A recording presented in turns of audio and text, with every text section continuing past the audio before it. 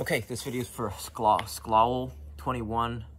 You want some advice on playing right wing, you're a right footer, and you're looking for some current players to watch. It's always good watching pros play because you could start to see their decision making. But even if you have great soccer IQ, if you're not getting touches on the ball and you're not in good, you don't have good athleticism, even with the best IQ, it's hard to perform at a high level. So if you can only choose between watching high levels play or training at doing smart training, effortless, smart and fun training, I guess both is ideal, but I think you want to focus on getting touches, right? Because if your touch is poor, then you're never gonna succeed at a level that you're trying to play at. And plus, you could have two different teams. You could have your team could be playing the same formation as a professional team, yet because of the nuances of the people who are playing the certain positions, you could have the same formation that plays completely different, right? Because you could have let's say you're playing, two different teams. The team you're watching is playing 4-3-3, and your team's playing 4-3-3. But just because of how certain roles are fulfilled, and players are strong and weak in different areas, the two teams could play the same formation completely differently. So I don't think that you want to rely on watching. You want to do smart training, right? Smart training is the key to succeeding at the highest level and just having more fun, right? So there are some things that I think you should check out that are really going to help you take your game to the next level. The first is, assuming you're a winger, and midfielders in general usually get the most mileage, right? Are running the most. So something that I wish someone would have told me a long time ago was to check out the video. It's called How to Breathe by Dr. Vranich, V-R-A-N-I-C-H, and this is going to help you learn to breathe. And you say, oh, well, I know how to breathe, I'm all set. Well, if you do this test right now, as I speak, if you just take a deep breath, all right, so take a deep breath right now. And after you took that deep breath, if your shoulders moved up at all, if your upper back and shoulders move up, then you haven't been taught technically how to breathe. So you want to check out her video, How to Breathe. It's a TED Talk, and it's completely changed my life, and it's going to change your life on and off the field, just in high pressure situations. Anytime you're getting into a high stress or high stress situations, it's going to help with those too. So I think it's a good life skill, not just soccer skill. The next three things I want to show you, right? If you think about the things to know as a winger, are more fundamental, right? Whenever your team is attacking, you kind of want to spread out and open up passing and dribbling lanes. And then when you're defending, you want to condense, compress, and shift towards your own goal. And you want to compress and condense passing and dribbling lanes. So that's just a fundamental of movement and space of teams. The second thing is, even if you're attacking, and let's say your team has the ball on the left wing, the chances that you're going to get a ball from the left winger and he's going to hit you in the air, or even a driven ball on the ground on the complete opposite side of the field, are very low.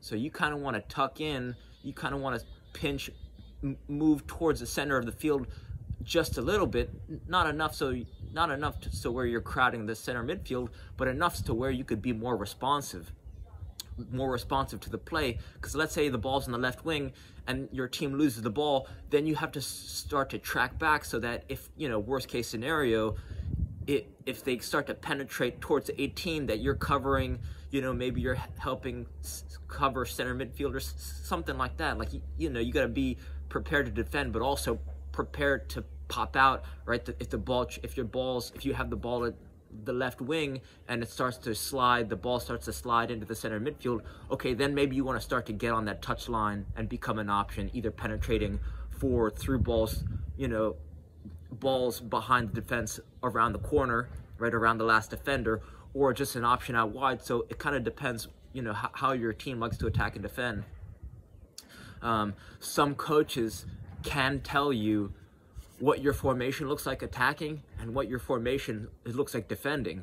Some coaches can't. So this is actually a decent test to see, you know, your coach's awareness of what his team formation, because some coaches, they'll say, oh, you know, this is our formation. But to go deeper, the better coach is going to say, okay, this is our formation looks like attacking, and this is what our formation looks like defending. So that's a simple question of a coach to find out their prowess and how knowledgeable they are with their formations. So now let's talk about technical training, right? What does each player, every single soccer player have to do well, right? Just think about it.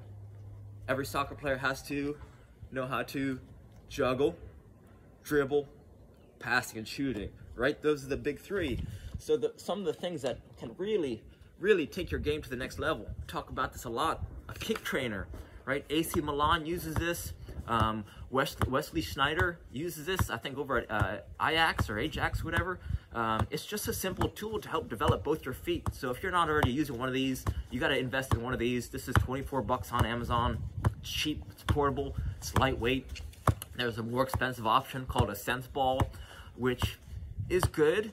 It's good, but I think I'd rather spend a cheaper one, test it out. If you don't like it, you could return it, or, you know, just use it as a dog toy or something.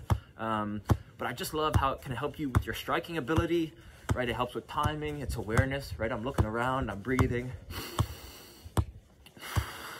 You start to see the field.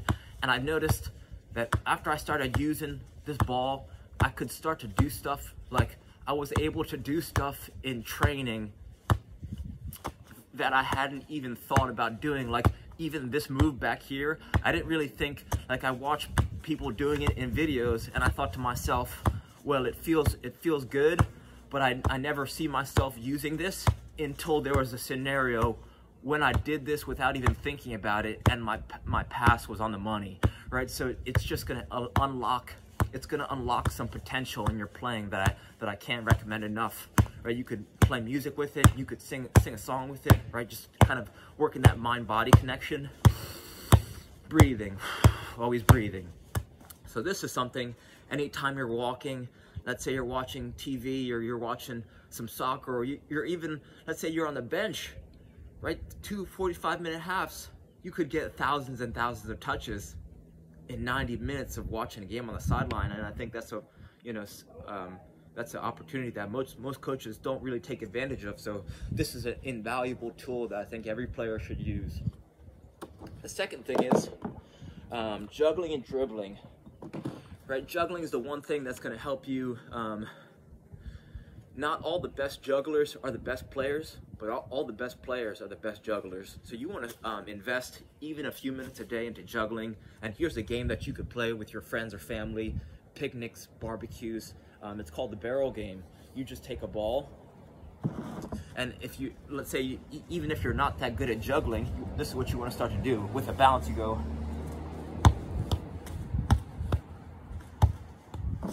Right, so ideally, right, get it in the barrel. Okay. So you could do that with the right foot, then you switch to the left foot.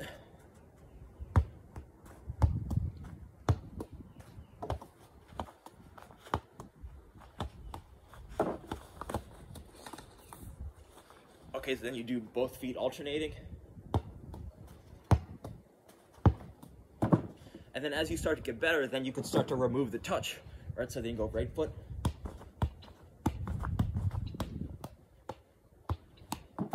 Then left foot, both feet alternating. Yes, please. Soft boiled? Whatever you like. We're making soft boiled. Perfect. You want two? Yes, please. Then you could go right thigh, either with a bounce or without a bounce. Left thigh, with or without a bounce.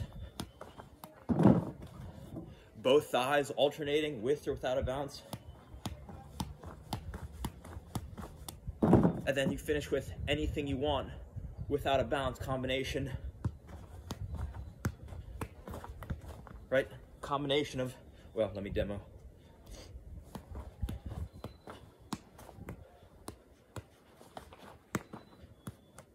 combination of anything you want, with or without a bounce, and changing the size of balls is going to help your training trajectory, right? It's going to make it, whenever you drop the ball, switch it out. Or you can catch on the bounce, but using tennis balls, heavier balls, even an American football, dog toys, just have fun with it, right? Have more fun. The last thing I want to leave you with is this dribbling sequence I learned as a youth that's really served me quite tremendously, and not a lot of people know about it. Well, because this person's training isn't online, and it's from 27 years ago, and it goes, this is called the Tom Turnbull dribbling sequence. It goes with one foot, you go outside, outside, inside, outside, inside. Then you switch foot. Outside, outside, inside, outside, inside, outside, outside, inside, outside, inside. You want to drill this over and over and over and over and over again. And the reason it's so powerful is because since it's easy to say, it's easy to memorize, which means it's easy to execute. Slow is smooth, smooth is fast. Slow is smooth, smooth is fast. Outside, outside, inside, outside, inside. Say it out loud when you're doing it. Outside, outside, inside, outside, inside. Look at my arms. Outside, outside, inside, outside, inside. The second reason why it's super powerful is because it works as a connector with all the other moves. So you'll start to go outside, outside, inside, outside, scissor, outside, outside, inside, outside, chop, right? So it's a foundation for dribbling that's just gonna take your dribbling practice to the next level, right? If you check out on Instagram, Fantasista Mickey, Fantasista Mickey, Mickey, this little kid, he's like a dribbling master. So I started replicating some of his moves, but I'll combine them with this dribbling sequence. Or you could check out Cover's Ball Skills Mastery. It's like Cover Skills Mastery. He's got a long track record of ball skills and drills mastery. Anytime you work on the fundamentals, right? If you learn one ball skills mastery move a day or a week or a month even, anytime you're working on the fundamentals, a few minutes a day, you're gonna have more fun, right? Fundamentals, more fun. So, and if they say things in the brain, right? Neurons in the brain, things that fire together, wire together. So let's say you could either choose to do, you basically want to practice dribbling, juggling, and ball striking, passing and shooting all at the same time, right? Instead of, it's like, let's say you had 3 15-minute windows in your day. Instead of doing 15 minutes of juggling like in the morning, 15 minutes of juggling in the afternoon, or I'm sorry, 15 minutes of dribbling in the afternoon, and then like in the evening you have 15 minutes of ball striking, I would set it up where in the morning I'm doing 5 minutes juggling, 5 minutes dribbling, 5 minutes ball striking, and then in the afternoon it's 5 minutes juggling, 5 minutes dribbling, 5 minutes ball striking, right? Because all these neurons that you're going to be on the field playing with, right? In soccer, you got to do everything, right? You got to juggle, you got to take the ball down, you're dribbling, and then you're going to shoot it. So it's almost like a more harmonious, a more elegant training style. So the way you train is the way you play, right? So you got to practice all at the same time, or else it might be a little disconnected, but who knows? Reach out with any questions, and thanks for watching. All right, thank you.